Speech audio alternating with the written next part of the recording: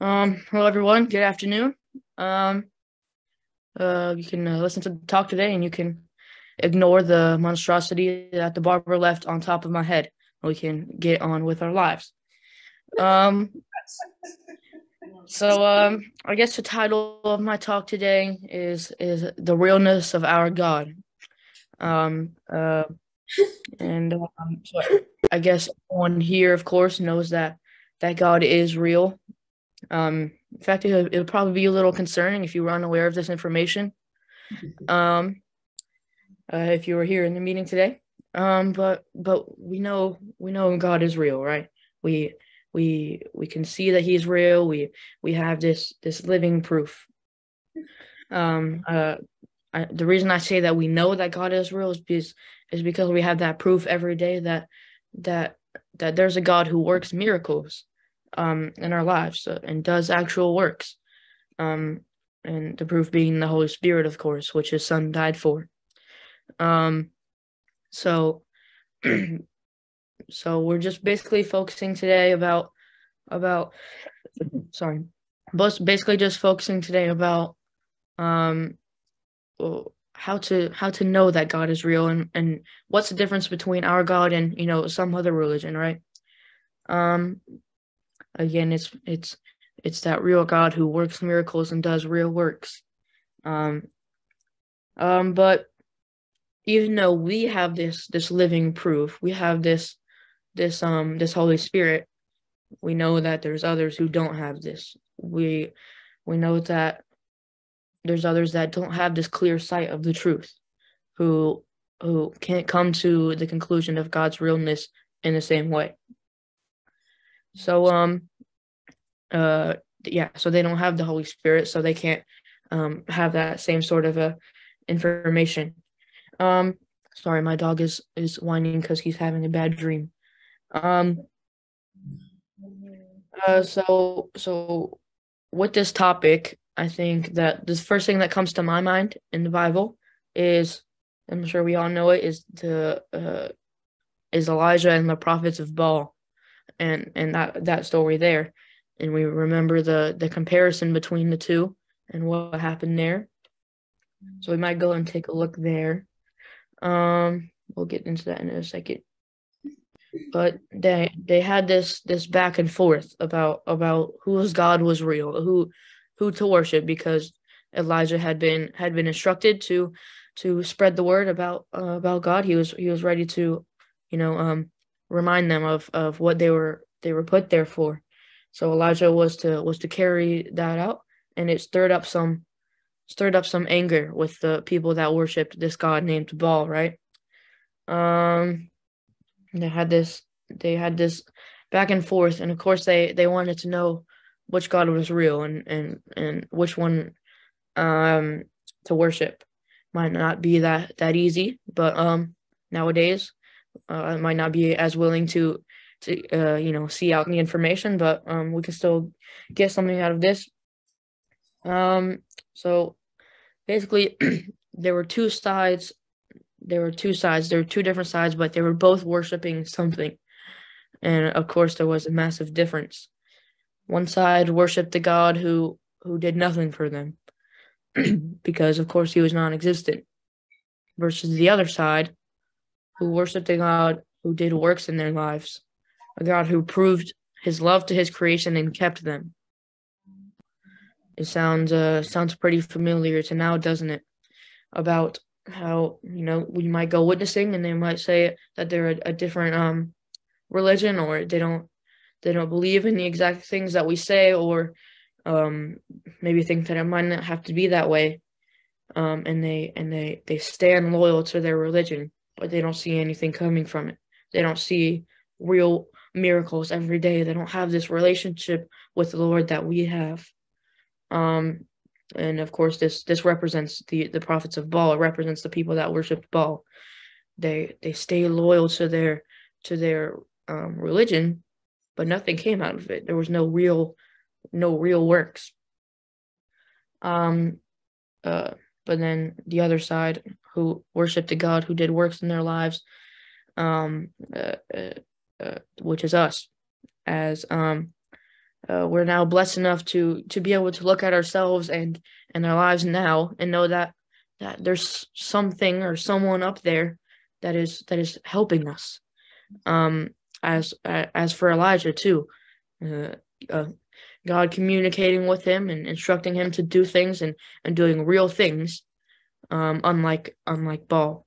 So we're blessed enough to be able to look at our fellowship and look at what we believe and know that it's the truth, because we see real proof and real miracles every single day.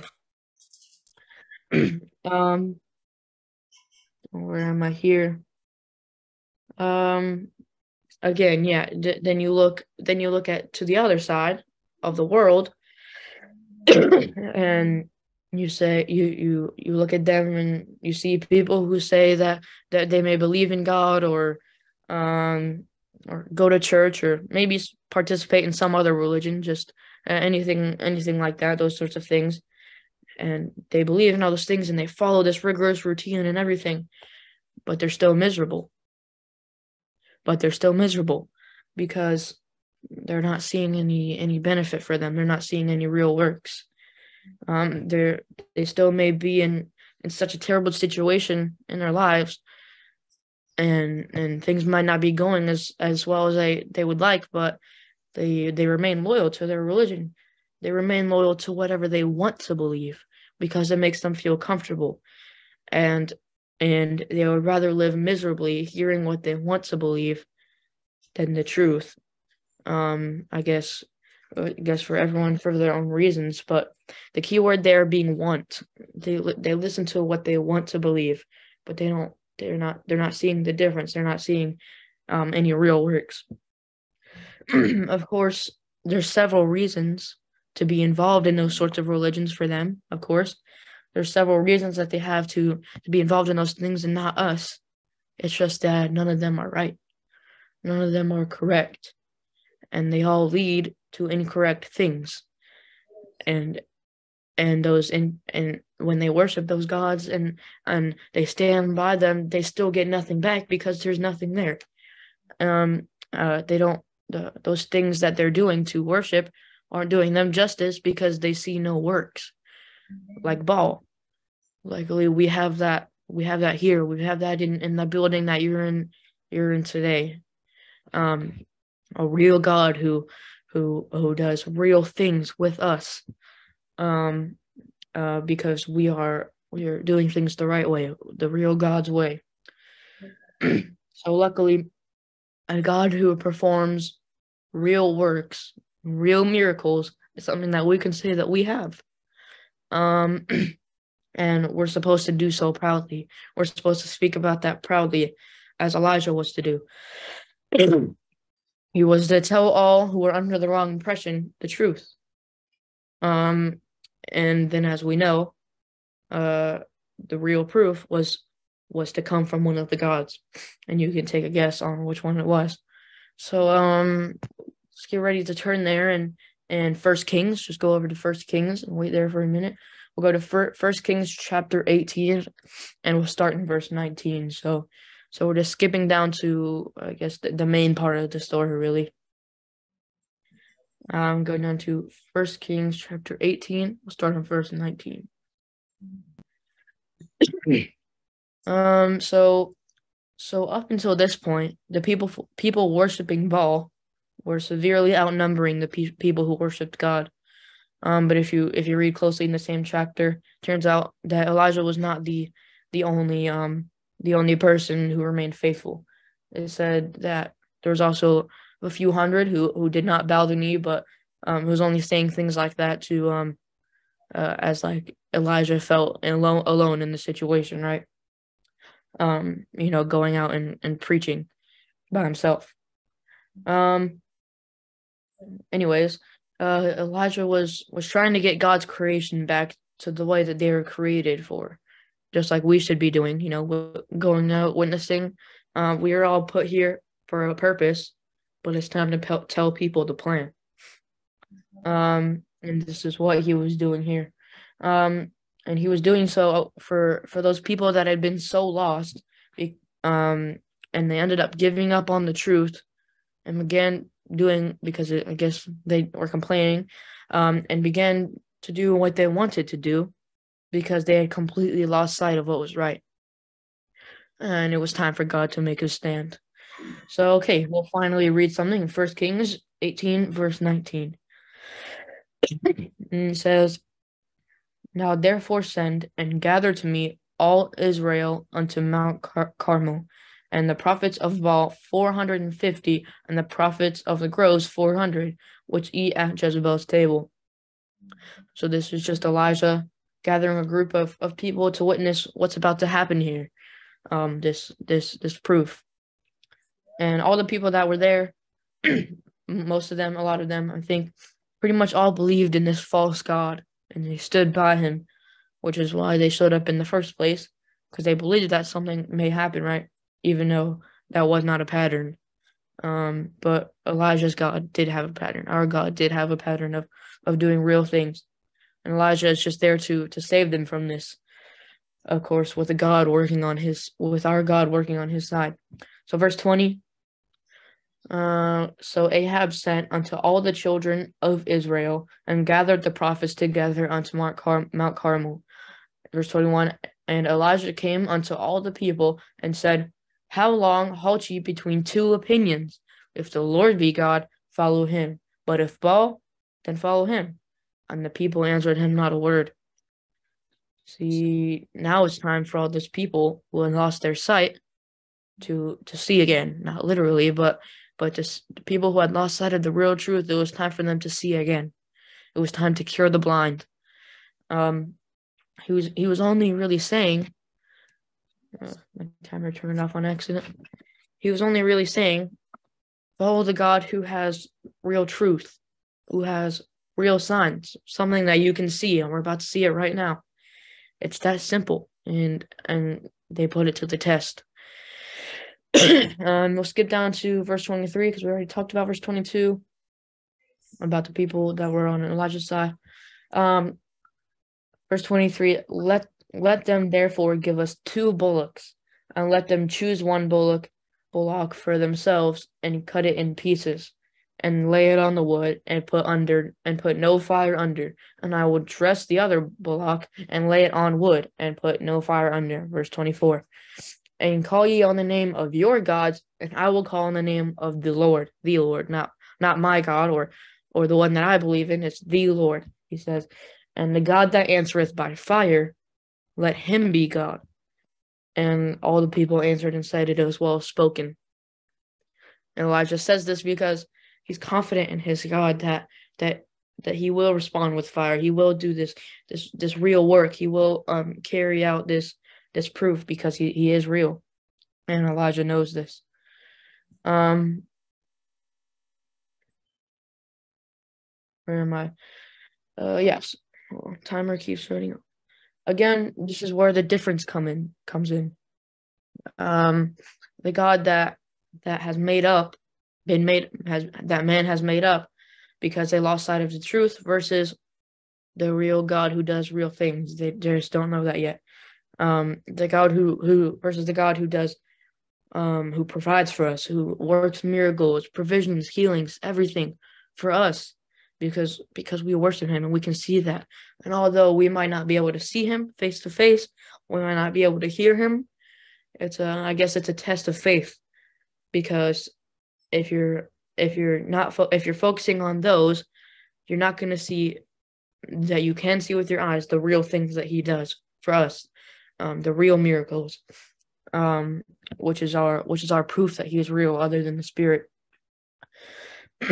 The truth is, if you really look, you're out there in the world and you're not in our fellowship yet, if you really look, you will find the undeniable truth of the realness of God. You will find that truth. Again, like Elijah, we must tell everyone about it so that we can help people find that truth. And make the realness of God, of our God, that we know, become known.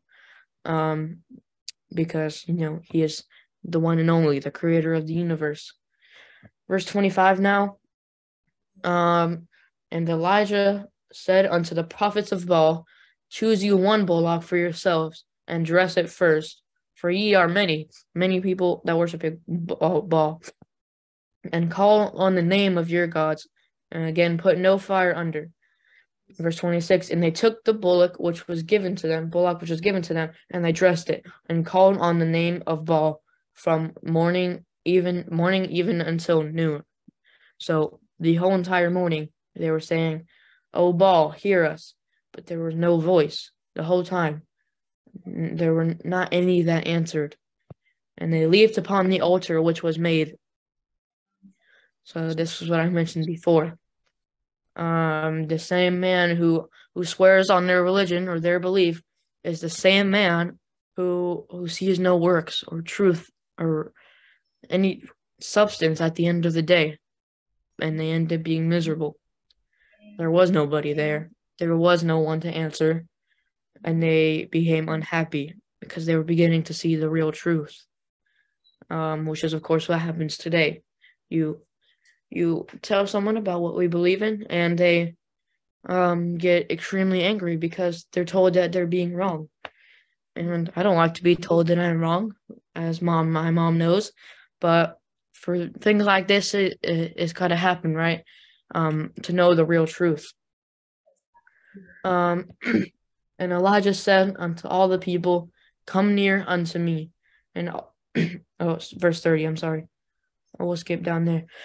And Elijah said unto all the people, "Come near unto me." And all the people came near unto him. And he repaired the altar of the Lord that was broken down from the prophets of Baal. And Elijah took 12 stones, according to the number of tribes of the sons of Jacob, unto whom the word of the Lord came, saying, "Israel shall be thy name." Verse 32. And with the stones he built an altar in the name of the Lord. And he made a trench around the altar as great as would contain 2 measures of seed. And he put the wood in order and cut the bullock in pieces, and laid him on the wood, and said, "Fill 4 barrels with water, and pour in on the burnt sacrifice and on the wood." And the next few verses were about making the altar, so we'll skip down to verse 36. This is a big thing. It's for the Lord, right? It says, "And it came to pass at the time of the offering of the evening sacrifice that Elijah the prophet came near and said, Lord, God of Abraham, Isaac, and of Israel, let it be known this day that thou art God in Israel, and that I am thy servant, and that I have done all these things and preached all these things in thy word. Hear me, O Lord, hear me." Verse 37, "Hear me, O Lord, hear me, that this people may know that thou art the Lord God, thou art the Lord God, and that thou hast turned their heart back again." Then the fire of the Lord fell and consumed the burnt sacrifice and the wood and the stones and the dust, and licked up the water that was in the trench. And when all the people saw it, they fell on their faces and said, "The Lord, he is God. The Lord, he is God." So again, we see the difference, the realness of God. They could see the clear difference with their own eyes, even though neither of them saw either of their gods. They saw the difference between which God performs miracles, which God does works that you can see and actually exists, versus the God who did nothing, even though his people were loyal to him, because he doesn't exist. He never did anything for them, and no one answered, as we know. There was no substance to him. There was no realness. And of course, we know that the only reason that they were worshiping him was because they lost sight of the truth and they gave up on it. But that's just what we have today. That's why we believe in our God. It's the exact same. Because even though we can't directly see him, we see the real miracles that happen from him. Because it doesn't happen just by chance. It's too many of them. There's something up there. And we can actually see with our own eyes clear works that God does in all of our lives. I'm sure there's not very many people here who haven't experienced a miracle since being here. There might be some coincidences and other little things. But the truth is, other religious people who swear by what they believe are not seeing those things. Besides this coincidence I just said, they're not seeing these same things, but they remain loyal. But if you're out there looking and you don't quite believe in God, there's still hope. There's still miracles, and you can come see them today.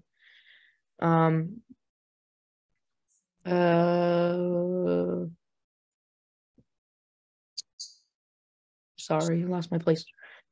Other than that, other than those little coincidences, there's nothing there for proof, right?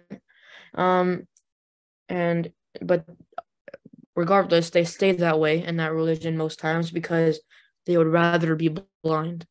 They would rather ignore the real power and truth just to hear what they want to hear, just to be comfortable. And so they're tricking themselves into being comfortable when their life is miserable. And it was going to be a lot more miserable when the Lord returns, right? And if you're out there wondering, well, what if that's me? What if I'm the blind one and you're out in the world? How can I fix this? Follow the instructions. Acts 2:38, all of Acts 2 really, and many other scriptures that other religions and even other Christians who say they're Christians refuse to talk about or just swerve over, because it has real power and real truth. And as I said, they would rather remain comfortable. But if you seek out in the right way that's instructed, you will find the realness of God. So when you do that, be prepared to see God doing real work, real blessings that we can see, and real miracles. And all the people said, Amen. I'll leave it there.